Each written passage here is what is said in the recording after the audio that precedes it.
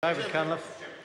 David Cunliffe. Thank you, Mr. Sorry, Chairman. the Honourable David Cunliffe. Thank you doubly, Mr. Chairman. I'm going to make this very quick. It's good to see the member who's just resumed his seat, Mr. Naro, proposing this bill. Labor supports it. We support it for all the reasons that my good colleague Phil Twyford has said.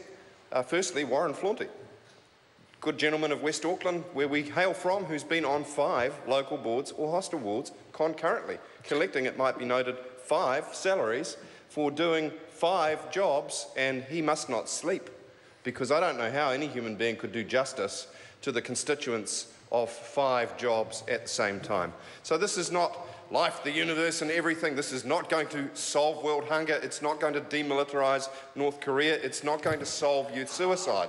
What it will do is remove a little annoying inconsistency in our local government law, and Labor supports the bill.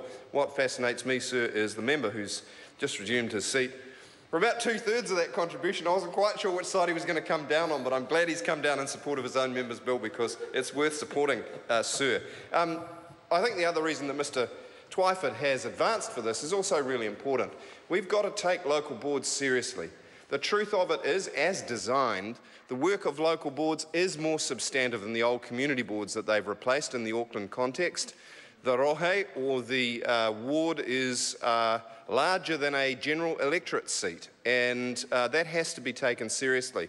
There are 7 positions in the ward that mainly covers my electorate, and they are real jobs. We work closely with those people, and I can't understand how anyone could be on more than 1 local board, let alone 5.